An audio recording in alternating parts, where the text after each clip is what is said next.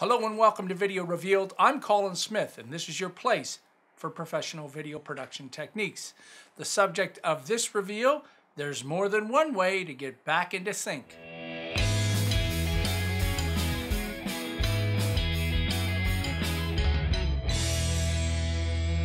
Alright, so sometimes you're out of sync by mistake, sometimes you're intentionally out of sync. The video and the audio are not lined up. The cool thing is in Premiere Pro, it'll show you how many frames you're out and it'll put it right back in place for you. Let's go have a look. So I've selected a spot right here where we've got a firefighter hitting the window very hard. So let's roll this. So right there, 2 strikes. And we can see that's in sync. Now down in the timeline, what I'm going to do is first of all, I'm going to turn off linked selection. So now when I select the video or the audio, they're not linked. I'm going to select the top and move it to the left. And you'll see I'm now out of sync by 13 frames. So you can see in the top, minus 13 on the video, plus 13 on the audio. If we play this back, you can see how far off we are. That's actually the other video here, or the other audio here that you might be hearing.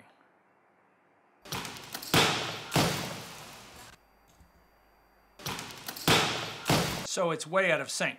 So how do we fix that? Well, if you very carefully hover over one of the numbers and click with your right mouse or control click on the Mac, you'll see 2 choices, move or slip into sync. We're going to explain both of them. You'll also notice the same for audio, move or slip. Now, if you just accidentally move that top video, just move it back in your set. This is more about, the choices are more about giving you options for when you want to slip or move and just have a little bit more control. So let's look at each of them. So you can see, let me zoom in here.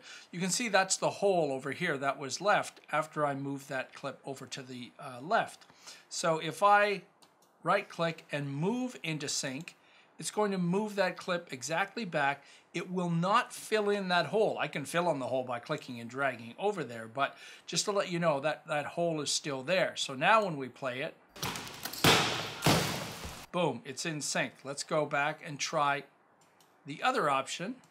And again, this is where you have to kind of be careful. Slip into sync. So so that you don't know what slip is, slip means that you keep the edit points where they are and you're moving the video underneath the edit points. So it will look like nothing has happened, but the video within the in and out point has actually moved. So watch this. Slip into sync. Now let's play it back. You can see it worked. We now have a hole over here where we've got an offset cut here, an L cut, where you can see the video is actually starting before the audio is starting. The bottom line is slip into sync keeps our edit points, but it moves everything back into sync. Let's do all of the exact same things with the audio now.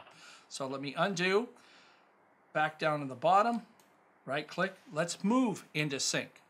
Move, and you can see it moved it right over, and now everything's in sync.